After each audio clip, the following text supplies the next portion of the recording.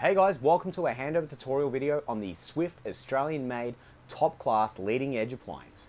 Today we're going to be running you through the Swift Cooktop, the Swift Grill, and finally the Swift Oven. This guy here has a 3-burner gas cooktop with 1 electric element. We have a grill like so, with no pull-out trays because they're already located in our oven. So these trays obviously removed and you've got multiple areas in there as well. But before we crack in too much, let's work top down. So in all the Excalibur, Musketeer, Life Changers, and a lot of the models, excluding the CRVs, you have a recessed cooktop. Recessed cooktops are fantastic for a bit of extra preparation area. They look very sleek, sophisticated, and work very well. However, what you're going to be mindful of is this generates a fair bit of heat, so before closing this top, you want to make sure everything cools down. So let's lift him up. Great. Whole heap of warnings here on the underside of the lid.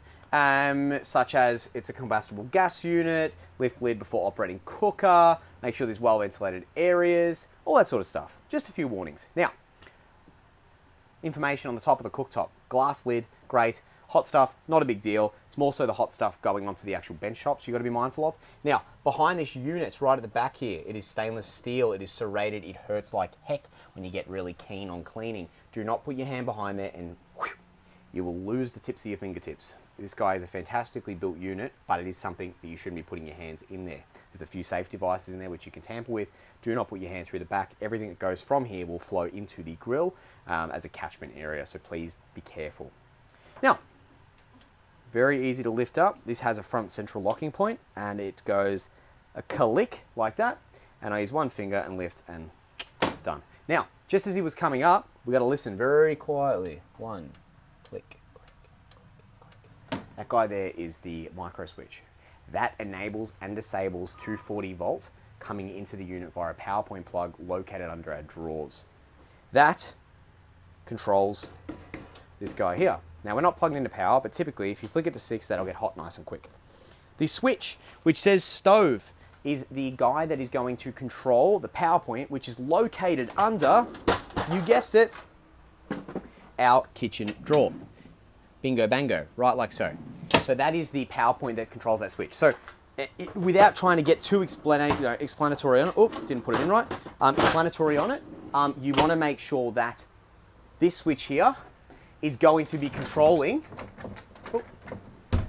the PowerPoint underneath there. It works as a light switch. So if this is off, that PowerPoint's off. If this is on, that PowerPoint's on. That's how it works. Operation's very simple, right?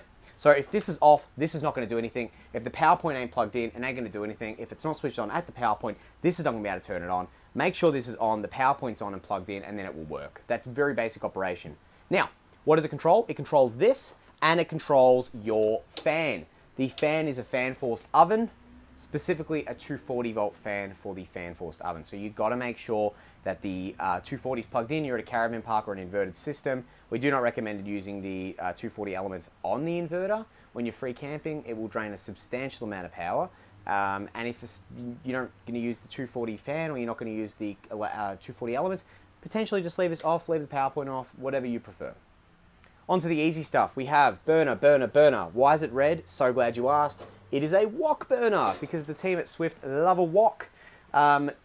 Very easy to identify. Helps the guys in the factory know that it's a fan force is the red indicator there. But also it has a wok burner. Doesn't hurt. Not going to knock it.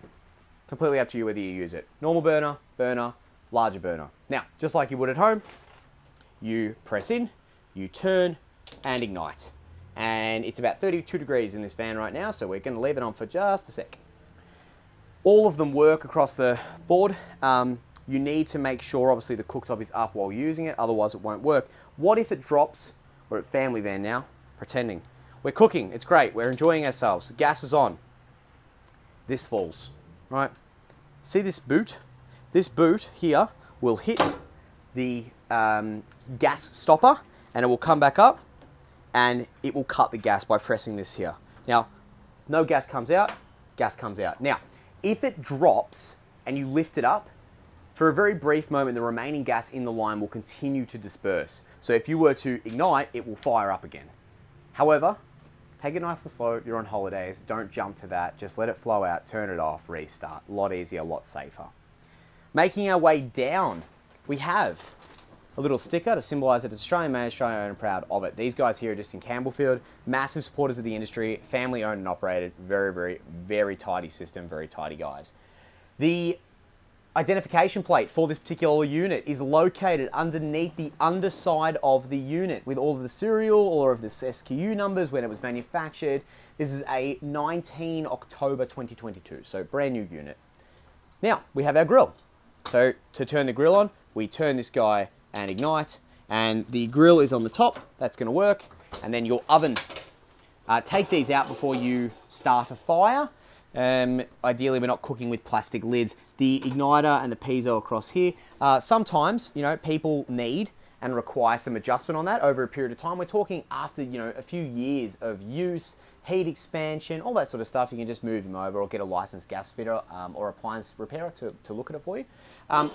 The unit here has glass fronts. They're a fantastic unit. There's really not too much to go into them. They're secure with numerous screws across all of the side fitting points here.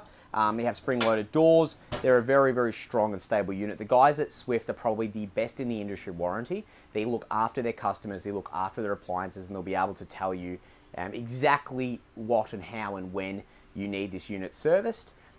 They recommend getting the unit looked at after every 3 years, I believe, through a servicing maintenance schedule. But speak to your local dealer, caravan supplier, or alternatively service agent for that information.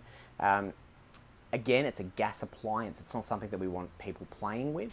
And if you believe there's an issue, a warranty issue associated with this that is a grave concern, immediately stop, terminate the unit, and speak directly with your dealer, whoever that may be, for whatever caravan brand that may be.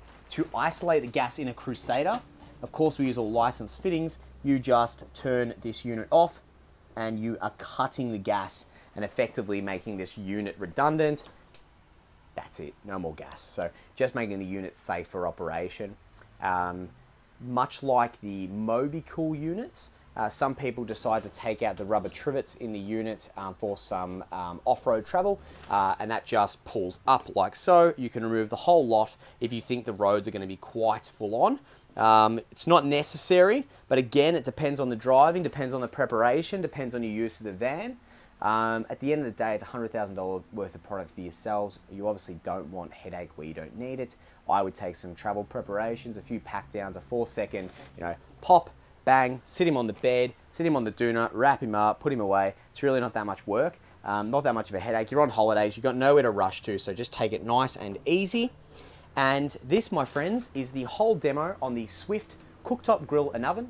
There's fan-forced units available, there's cooktops and grill only available, and they just keep getting better and better. There's more products coming to the forefront of the Swift Appliance Group every single day. You've got barbecues, they've got slide outs, they've got whatever you need, whenever you need it. If you need us, or you want to find out more information, have a look at the other videos, or alternatively, like and subscribe for the next one. We'll hope to see you soon, guys.